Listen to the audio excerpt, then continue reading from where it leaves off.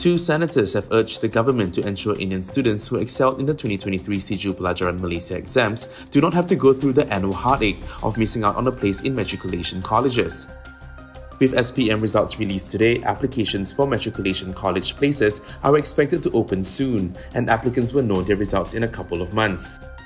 Senator Dr. R.A. Lingashwaran said it was painful for top students to be overlooked for places in government matriculation colleges.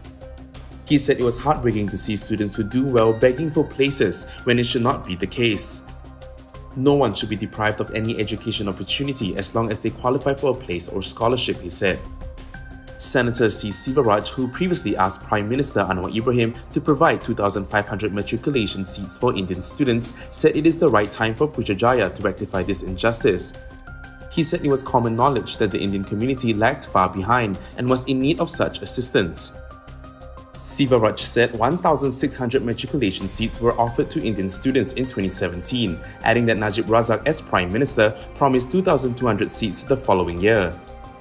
However, the number of seats has been below 2,000 since then. Last year, it was much lower, he said.